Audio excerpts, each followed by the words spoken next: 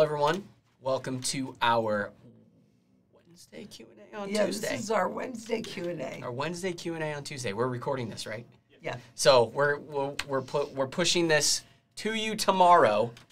We normally do them live, but I will be out of town tomorrow, so we cannot do that live. So for those of you who don't know or tuning in for the first time, we take your questions that you submit to us via email to questions@itmtrading.com.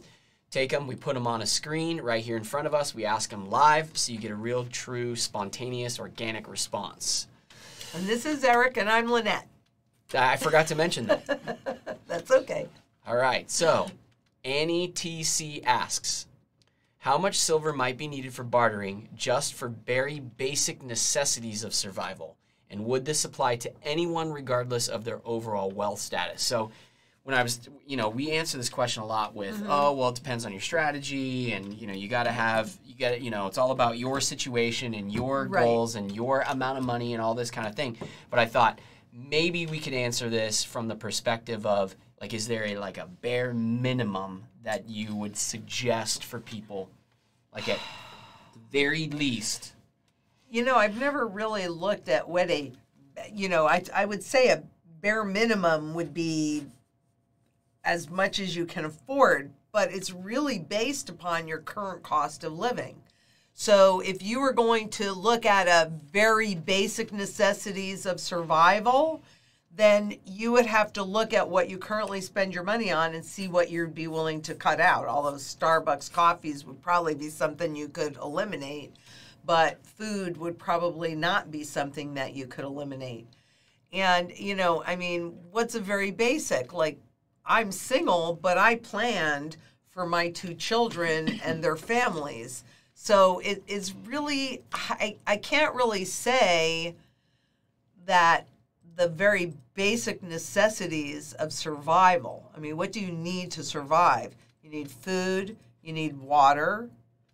I just met somebody that's been living in a tent, basically camping for 3 years with no running water or no electricity. He's doing fine with that. Are you willing to do fine with that? Because I kind of like having running water and electricity myself, so I would consider that a very basic need.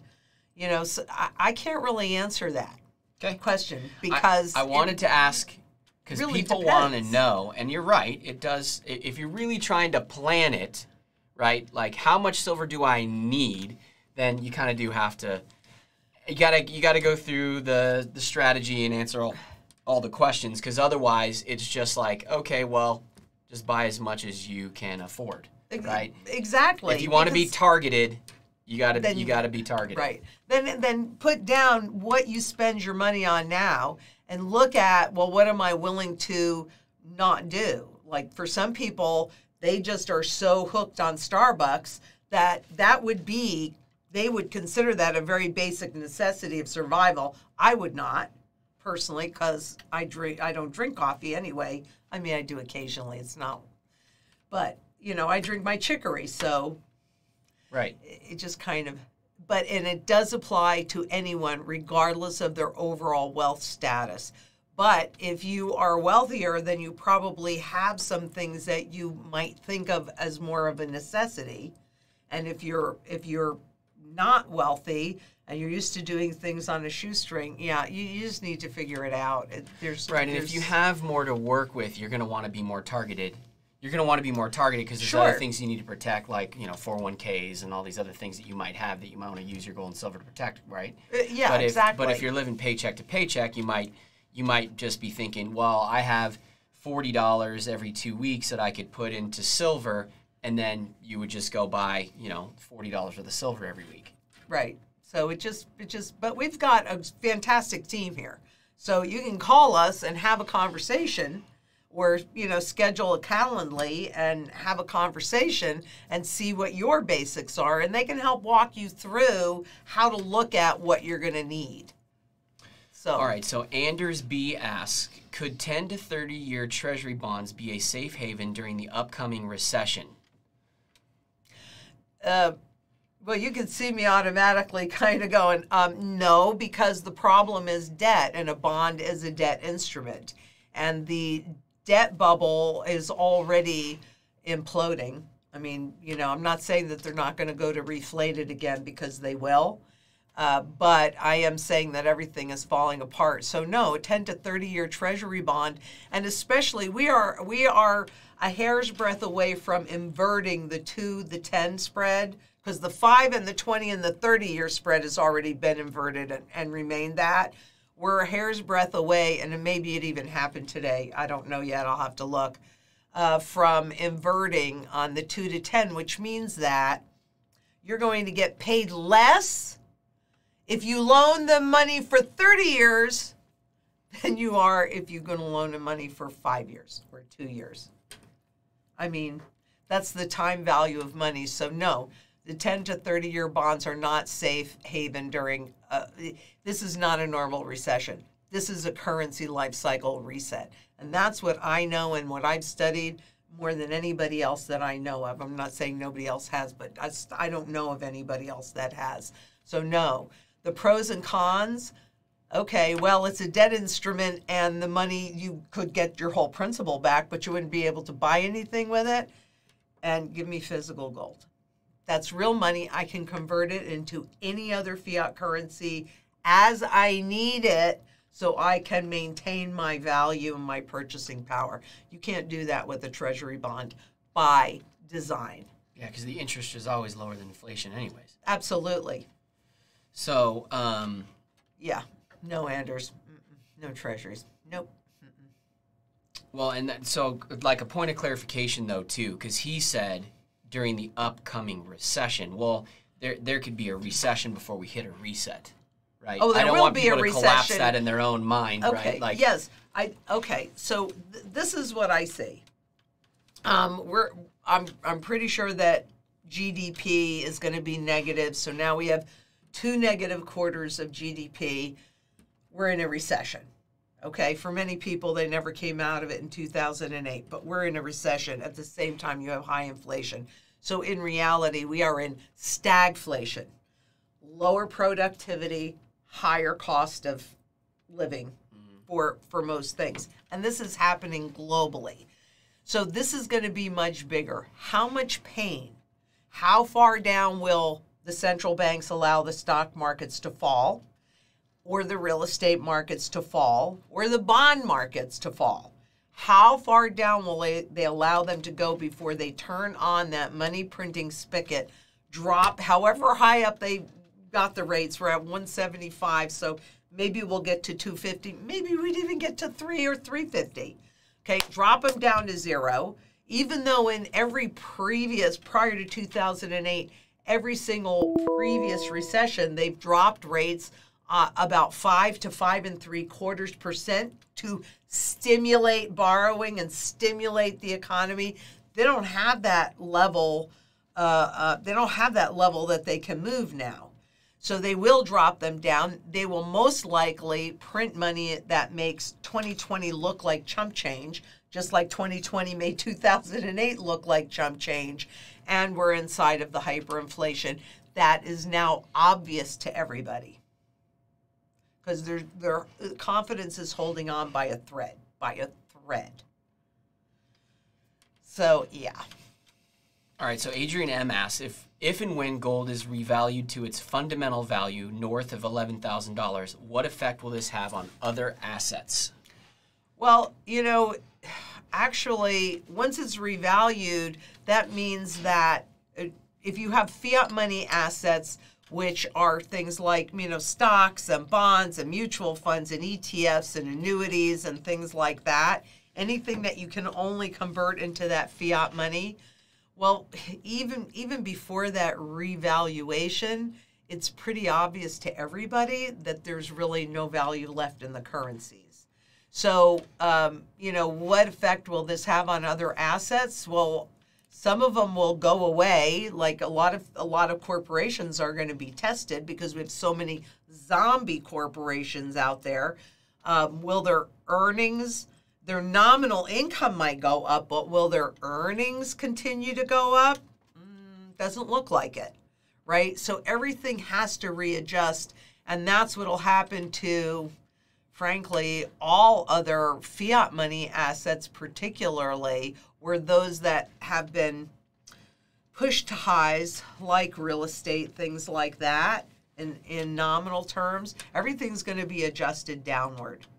It's all going to be adjusted downward. That's what happens in an overnight reset. So that it makes you look like they've gotten things under control, but they don't change behavior. So they don't have anything under control. All right, so Jack S. asks, the Fed chairman recently remarked that he is surprised at how little we know about inflation. How embarrassing. Many other experts are surprised at our current state of affairs. None of this engenders confidence. Yep. Do you get the feeling they are deliberately nudging us towards collapse by chipping away at their own credibility? You know, honestly, Jack, I actually love that question, and I love how you laid it out because, frankly, that is really accurate. And, I mean, when you know that you're at the very end and you know that the only thing that is keeping it together is that credibility piece, yeah, just like I'm not convinced that they're so shocked, right? It seems weird that they'd be shocked. Especially since planned out so much of it. Exactly. So, I wouldn't be surprised if this was an intentional, deliberate nudging and giving up their credibility because they just gave up their credibility to the markets. They just did it. They just handed it away. And that seemed awfully too easy to me. So, yeah, I would not be surprised, Jack, if it wasn't part of the plan. Interesting. Yeah, I it's mean, never been part of the plan before, so it'd be really interesting to. But I'm trying to think, like, what would they be setting it up? What would they be setting up by, like, we don't even know what we're doing at the Federal Reserve. We need to usher in this thing because it's going to help us. You know, that'd be the only reason why they would do something like that, right? Well, they're at the very end of it. So, I mean, very often people always made the assumption that they were trying to keep everything just going and kicking the can down the road, down the road, down the road. But they're kicking the can down the road till they have something that they feel can replace it. Do they have that in the CBDCs? I don't know. I mean, certainly we see the test that cryptocurrencies and that whole actual arena is going through right now. So that kind of could, in some ways, undermine. Let's think about this one. That could undermine central bank digital currencies, or central bank digital currencies can come out being hailed as the alternative to the private ones that really went through all of this garbage and there was nothing backing them and blah, blah, blah, all this, right? But here we have these and the government. But going back to the credibility piece, will people forget it? Do people really realize it? Because once they give up their credibility, how do they get it back? It's not an easy thing to do. It's a great question.